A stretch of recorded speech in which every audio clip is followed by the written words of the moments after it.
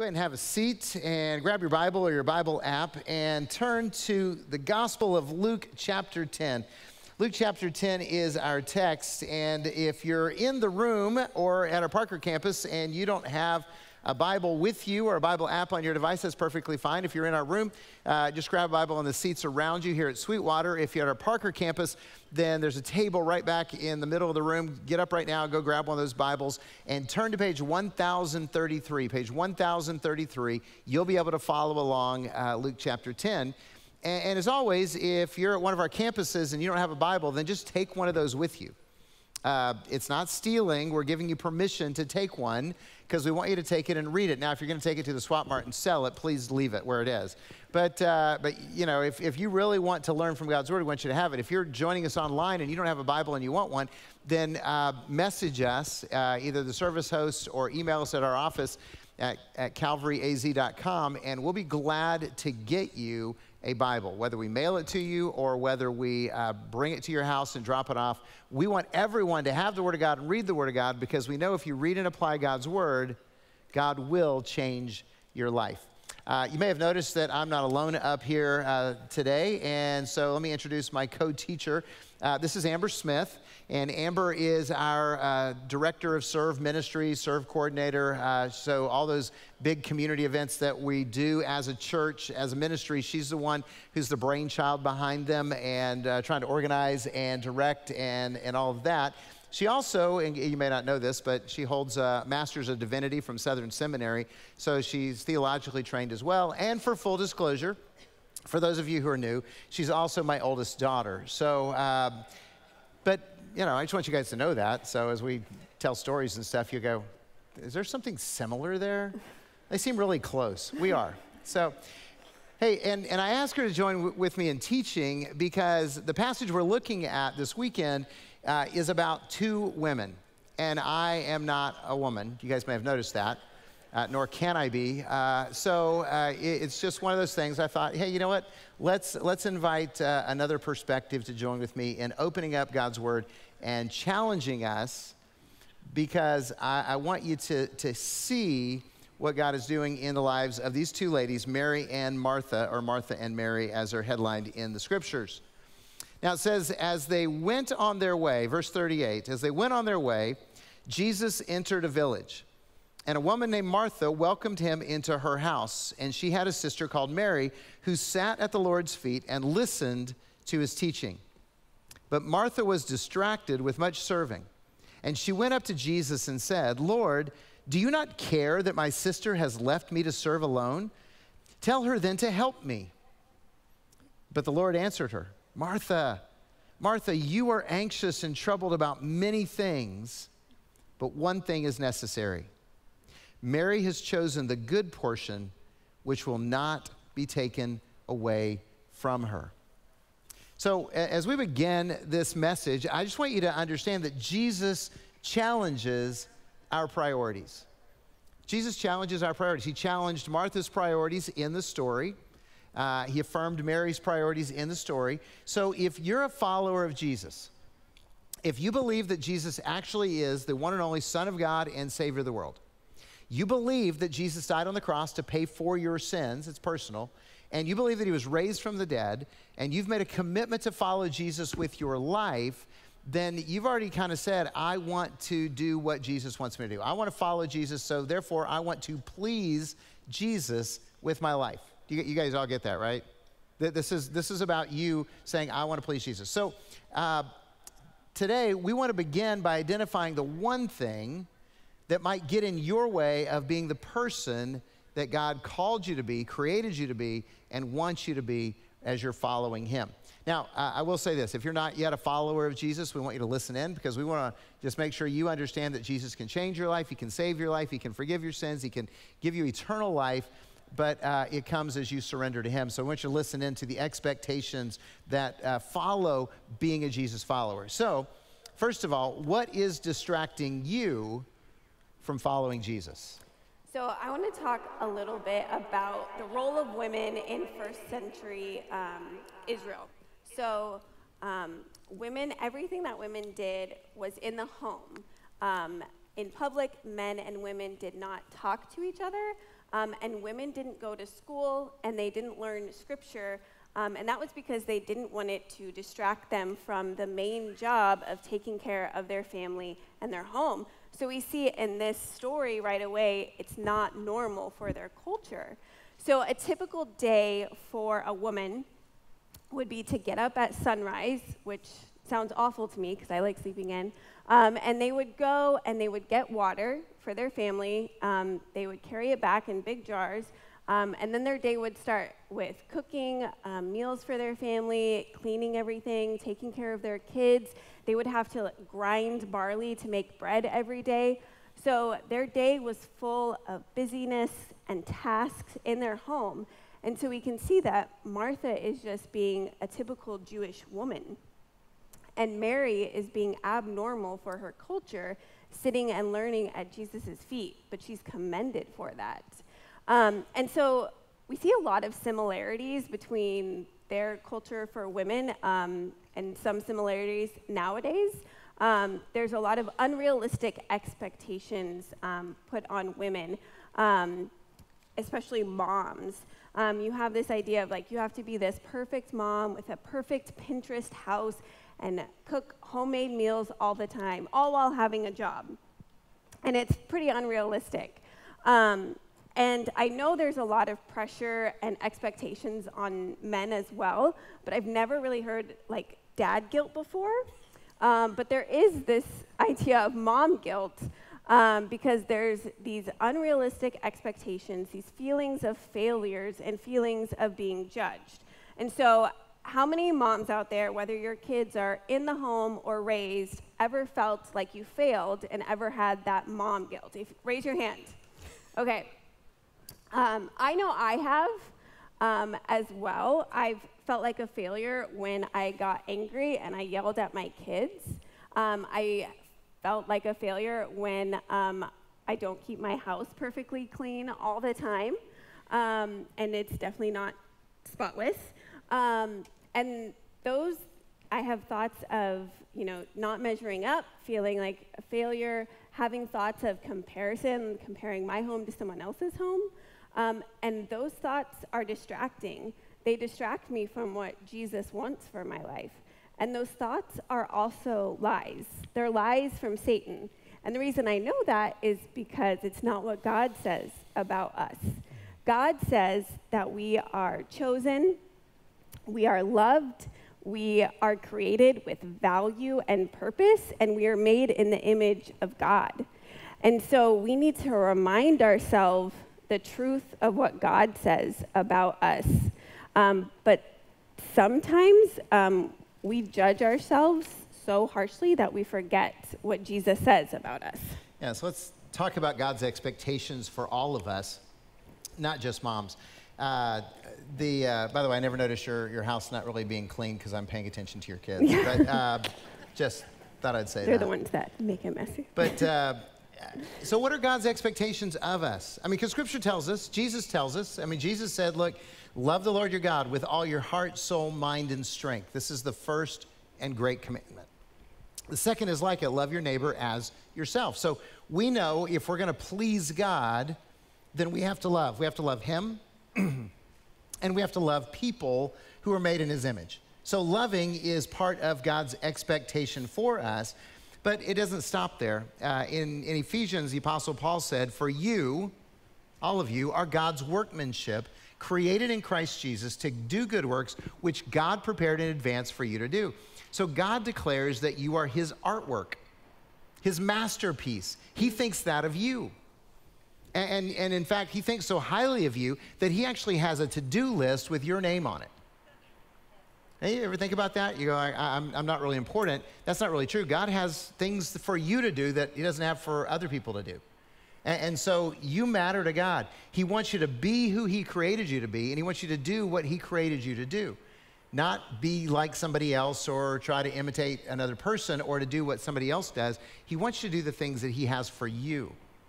And see, I think that our unrealistic expectations sabotage us. Really, all of us at some level.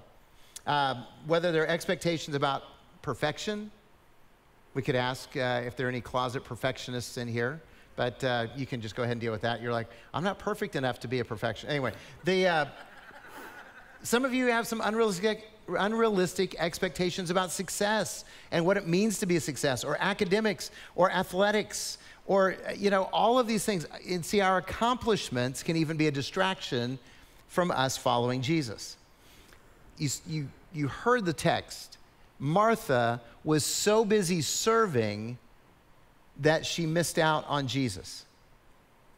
She was so focused on the tasks that she missed the Son of God, Savior of the world, that was in her living room. That's amazing. And I know that we would never get so busy that we would ignore Jesus, right? And then, I love this part of the story, she complained to Jesus about her lazy sister, right? Jesus, do you see Mary? She's just sitting there doing nothing, and I'm having to do all the work myself. You never complained about your sister, did you? Never, ever. All right. And she's like, it's not fair, Jesus. Look at what she's doing. I'm doing all the work. Tell her to help me. And what does Jesus do? He does the complete unexpected, because he doesn't rebuke Mary for not conforming to the norms of her day. He rebukes Martha for asking him to rebuke Mary. He says, you're the one who's wrong. She has recognized the thing that's important. Look at it again. Just listen to it. I mean, it's so simple. But the Lord answered her, Martha, you are anxious and troubled about many things, but one thing is necessary, and Mary has chosen the good portion. So get this. Martha prioritized working over a relationship with Jesus. She prioritized task over developing that deep relationship with Jesus. Jesus affirmed Mary. All right, so let's just do a little confession together. How many of you would say that you are more wired like Martha? How many Marthas do we have in the room? Okay, I see those hands. How many of you feel like you're more wired like Mary? Wait, like 2/3 of you didn't vote at all. So how many of you are sitting next to somebody who didn't vote or lied when they voted? No. So here's the thing. Jesus calls us to a life of balance. Jesus calls us, every one of us, to a life of balance. In other words, it's both and, not either or. He doesn't want you to be Martha or Mary. He wants you to follow both of them and blend that together. He wants you to sit and serve. He wants you to learn and help. And here's why we need to let Jesus challenge our priorities, because we need to look at our lives, because when life is out of balance, we fall down. I understand falling down a lot. Growing up, I was extremely clumsy and fell and embarrassed myself all the time. But one story in particular was in youth group. We met over at the McCulloch campus, and we were playing a game, and it was my turn to go on stage, and I tried to walk up the 3 stairs going onto the stage, and I tripped, and I fell into the stool that was holding the game, and it fell over, I fell over, and the game fell over and broke. And so I embarrassed myself falling over, but I also ruined the game for everyone else because I broke it because I fell down. Well, I would like to say that you get that klutziness from your mother, but you really don't. I shared a few weeks ago how on sabbatical, I was praying and I fell down steps, slid down steps, and about 8 or 9 of them, and it hurt a lot. And that was like 2 days before I was turning 60, and one of my goals getting old is to not fall down. I already blew that, so now my goal is to not fall down again. And I would say that I would get rid of my ladders, but then I would just be standing on chairs, and that's even more dangerous. So, see, balance means that we build a deep relationship with Jesus and we serve Jesus. Okay, it's both. We need to be pursuing that relationship. We need to make room for Jesus in our lives, and we need to be serving our King. So I'll just tell you, I love sitting at the feet of Jesus. I love learning about him. I shared with you on my sabbatical when I fell down. I was away alone in a cabin praying, and I love to go and spend days, even a week, just alone with God. As an extrovert, it's a little challenging for me, but at the same time, I love just being in that environment and soaking it in. But I grew up in church. And growing up in church, I saw lots of people who were really good.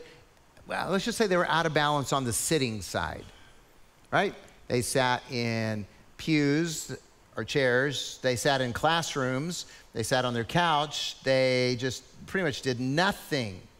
And it used to drive me crazy as a youth pastor. So I'm a young kid. I mean, I started being a youth pastor when I was like 19. And I'm going and I'm asking these adults that I thought were mature believers because they were always in church and they were always in Sunday school. And I would say, hey, can you help out with the students? Because we need help in the students. And they would say, well, I would help, but I can't leave my Sunday school class. The teacher is so good. And I won't tell you I will tell you what I thought back then. I didn't tell them what I thought back then because they were just being lazy. I'm like, you're just soaking it all in. You're not giving any back out. Now, on the flip side, churches are notorious at abusing Marthas. Maybe that's why some of you didn't raise your hand as Marthas. You're like, are they going to ask me to do something now? I mean, look, if you're the Martha types, churches love you and will work you to death, right? Anyone ever been burned out as a volunteer helping out? Okay, see, thank you for that confession. I've almost burned out myself in ministry, but here's the thing. That's not our desire here at Calvary. We want you to have balance. Yes, we want you to grow and learn in your faith, but we also want you to serve in that, but we don't want you to burn out. We want everyone to serve and no one to get exhausted doing that. So here's the thing. If you're a volunteer and you need a break and you're thinking, I'll just quit and go to another church, please don't do that. Talk to your ministry leader and just tell them, hey, I need a break. And they will bless you in that. If not, come tell me. But they will bless you in that. Because they want you for the long haul. They want you to be a servant long term. And so if you need some time off to rest, to recover, if it's a difficult time, if you've been going too hard, then just ask for it so that you can heal, because we really do want you serving long term. I know from personal experience what it looks like to have a life out of balance. A couple years ago, I let my life get way out of balance, and I crashed really hard because of it. My daughter, Emily, was a baby at the time and didn't sleep, like had never slept a night in her life. She'll be 4 next month, and she still doesn't sleep. So if there are any parents out there who have children that don't sleep, I understand you. Maybe we could get together and have a support group. Or take a nap. Take a nap. But anyway, so I was completely sleep deprived. And it was the first time planning Night to Shine. How many of you guys know what Night to Shine is? Okay, some of you do. And so for those of you who don't know what Night to Shine is, it's a prom for people with special needs. And it's an amazing event, and I was so excited to be able to plan it, but it's a lot of work. It takes several months in advance to plan, and we've had about 120 participants come, plus parents of those participants, and there's somewhere between 300 and 400 volunteers to make this happen. So if any of you guys volunteered in the past for that, thank you guys so much, because we couldn't do it without you. But I was so stressed out because I was not asking for help in the planning process, and I was not delegating, and I was not trusting and depending on Jesus. And so after the event, I burned out physically. My adrenal glands stopped working, and I couldn't function to take care of my family or do anything really. And it was a very long, slow process to heal physically, and I still have side effects of that, and that was several years ago. But there was also a spiritual and emotional and mental process of healing as well, and God taught me a lot through that process. He taught me that I need to slow down. and that I need to surrender everything to him. And I need to sit in his presence daily and read the Bible and worship him and trust him completely. And when I do that consistently, I am way less stressed. I am a much better wife and a better mom. I can do my job better, and I can serve people well. See, I'm naturally a Martha, and I just want to go and do stuff all the time. But what I've learned is that I need Jesus more than anything, and I need to spend time with him daily, because when life is out of balance, we fall. Yeah. See, Jesus is the one thing. Amber mentioned she needs to be in his presence, and it's true for all of us. And again, you've heard this twice already. I'm going to read it again. Jesus answered her, Martha, you're anxious and troubled about many things, but one thing is necessary. Mary has chosen a good portion. That's not going to be taken away from her. See, Jesus wants to be the priority in your life. Okay, he wants to be the center of your life, not a piece of your life. He wants to be at the heart of everything that you do, every decision that you make, every relationship that you have. So let me ask you this question, and I don't want the church answer. I don't want you to blurt it out because we all know what the correct answer is. But you and God probably need to wrestle with this all this week. Does your life revolve around Jesus, or is Jesus a part of your life? Yeah, and have you given Jesus authority over your priorities? Are you submitting your plans to Jesus, or just asking Jesus to bless your plans? Are you willing to say to God, this is what I want, but I'm okay if you change it? Change my desires to be more like yours, God, and ask him to make you be content and grateful when he changes your plans, because his plans are far greater than anything that we have planned for ourselves. So if Jesus is your Lord, can he reorder your life? So what does it look like to put Jesus first, or to have your life, revolve around him? Because I know some of you are thinking, does that mean that does God really expect me to love him more than my spouse, my kids, my grandkids? And the answer is yes. Yeah. See, loving God more than your spouse will help you to be a better husband or wife. Loving God more than your grandkids will help you to be a better grandma or grandpa. I mean, that's just the reality. See, I've been married to Merelda for 38 years, that is, we're celebrating. And early in our marriage, I thought I was being really romantic one time, and I told her, I said, honey, I can't live without Jesus, and I don't want to live without you. It was good theology, but I discovered then that theology and romance didn't really work, not together. So you may not want to try that, because she wasn't really thrilled at the time that she was in second place.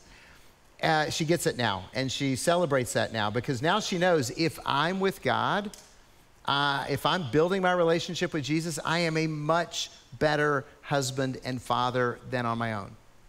Okay, she gets that. If I love Jesus, then Jesus helps me to love better. Okay, this is how this works. This is why God's way is better, okay? And we just sang it a few minutes ago. But Jesus helps us love better. So, I'm less selfish if I'm hanging out with Jesus. I'm much more of a servant if I'm hanging out with Jesus at home. And that makes me a much better husband and father.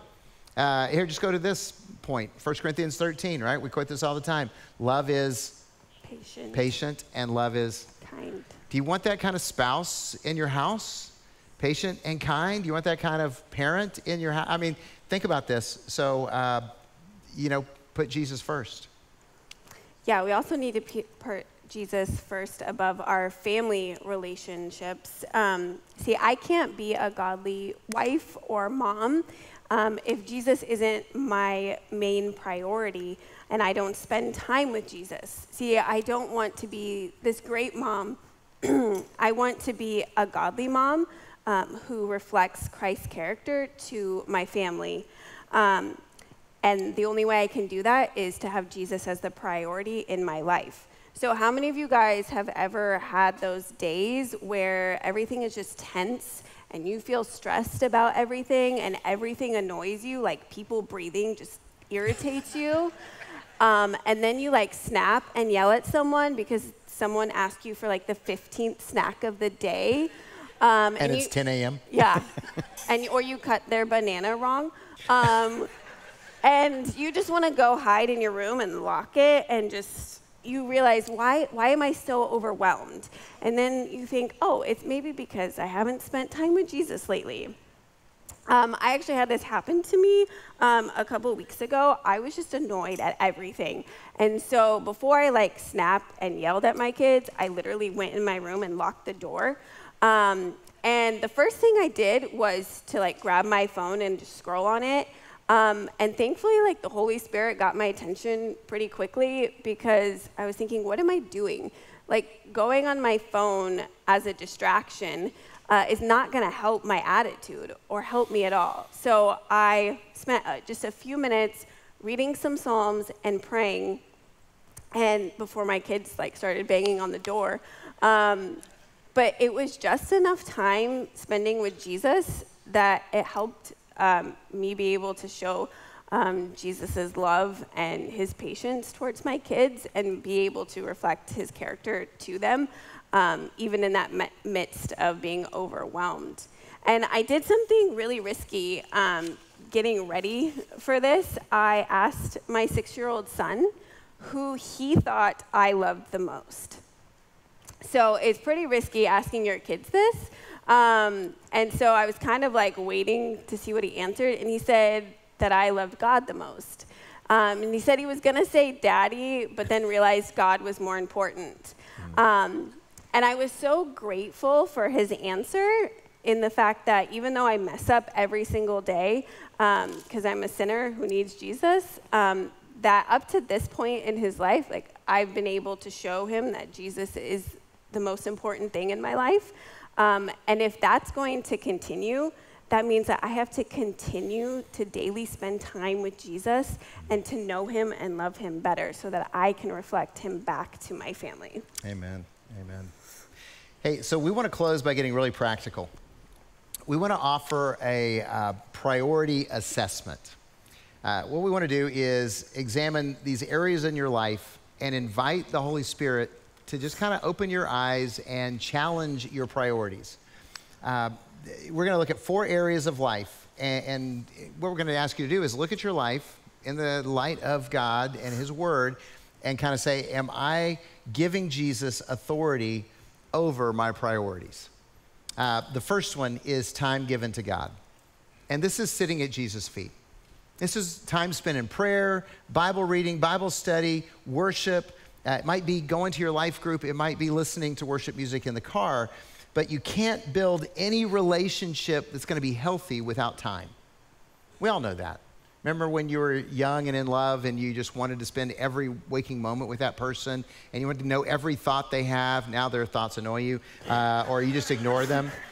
But you wanted to know them, and that's what it is with God. We want to know Christ. So does your time, does your calendar indicate that Jesus is the priority in your schedule? The second assessment is leading your family to Jesus. And this doesn't have to be strict or rigid. This should just flow as a natural part of your family in everything that you do. So do you prioritize coming to church and worshiping together? Do you pray with your family and not just when you eat? And I know I've heard a lot, like, I don't really know how to pray. If that's the case, that's okay. One, ask someone, and then be honest with your family and say, hey, I don't really know how this prayer thing works, but we're going to learn together and we're going to grow and do it together. Do you talk to your family about God? Do you talk about the Bible and what God did through history? But do you also talk about your personal relationship with God and your struggles and how God helps you? Do you reflect God's character to your family? And when you fail, because we're sinners and we're going to, do you apologize? One of the hardest things to do is to ask for forgiveness from your kids. But when you do, it's very humbling and it's very powerful because it teaches your kids about God's grace and what that looks like in real life. So did I apologize to you when you were a kid? Yes. Okay, good. Pass that test. Hey, let me just rant for a minute. Parents, can I just encourage you to encourage your kids, your students, to participate in life-changing opportunities? We're talking about camps, retreats, mission trips. Those are kind of those big moments where they have an opportunity to meet God in a life-changing way, in a powerful way. And can I just encourage you to do that? In fact, we got a high school camp coming up in about a week and a half, and we'd love for your students to go, and don't let the cost get in the way, because we can help with that. But if you've got a high school student, you may want to talk to them and say, hey, why don't you go in this, check it out. And here's my challenge. Parents, send your kids on mission trips. Take your kids on mission trips. Grandparents, pay for your grandkids to go to camp. Pay for them to go on mission trips. Yeah, some of you are like, well, I wish I'd sent my kids to, church camp and youth camp and stuff. But if you didn't, offer to pay now if you can. Remove the obstacles. Remove the things that get in the way. And if you can, if you're healthy enough, grandparents, take your grandkids on a mission trip with us. Now that, hopefully COVID's over, we can start traveling again and the countries will open up and we can go and visit. But make that possible for them, because it's a life-changing opportunity. Yeah, going on mission trips really had one of the greatest impact on my life growing up, and changed me in so many beneficial ways. I went to Disneyland and other amusement parks and other fun trips, but looking back, I would always choose going on a mission trip over any of those other fun trips. And those are my greatest memories I have growing up, are going on mission trips with my family and being able to serve together, which ties into the third assessment point, which is giving God our abilities. See, we were created to serve. God has gifted each and every single one of us with unique gifts and talents and skills, and he has given you those so that you can serve him and serve those around you. And wanting to serve comes out of spending time with Jesus. When you spend time with him and know him better, then you want to serve him out of gratitude. But if you want to know more about serving, then you can sign up for our serve class, which is August 28th. And we go more in depth about how God has created you to serve. I did tell you she was a serve director, right? Hey, the final assessment of your priorities is how we use our money. How we use our money. Nothing reveals our priorities like how we spend money. Okay, if you want to see what someone's priorities are, we want to see what yours are, look at your bank statement. Look at your bank, where you put the money tells everything. Now, the average American evangelical Christian, in other words, that's somebody who shares the same beliefs that you do. It didn't surprise me, but the average American evangelical Christian gives between $900 and $1,900 a year to church, to their ministry that they're involved in, which is between 2.5 and 3.2% of their income, depending on which survey you look at. Does anyone know what the Bible teaches about the percentage you're supposed to give? Yeah, tithing, 10%. Now, here's what their statistics also revealed. 13% of, again, American evangelical Christians tithe. 19% give nothing. Now, I happen to believe that Calvary is way above average in those numbers, but that's as a church. How about you? So time spent with God, leading your family to Jesus, giving God your abilities, how you use your money. Have you given Jesus authority over your priorities? See, we want you to, because we know that if life is out of balance, you'll fall down. Let's pray together. Father, thank you for making us your priority. You could have left us in our rebellion, in our disobedience, in our defiance, but instead you loved us and you pursued us all the way from heaven, sending Jesus to be our Savior, to redeem us from hell, to give us life, even to adopt us as children of God. We don't deserve any of that, but we praise you for all of it. And as we pause to remember you, to celebrate you, to say thank you for what you have done for us, God, we surrender our priorities because you're the God who has the best plans for us if we'll just listen and obey. We pray this in Jesus' name. Amen.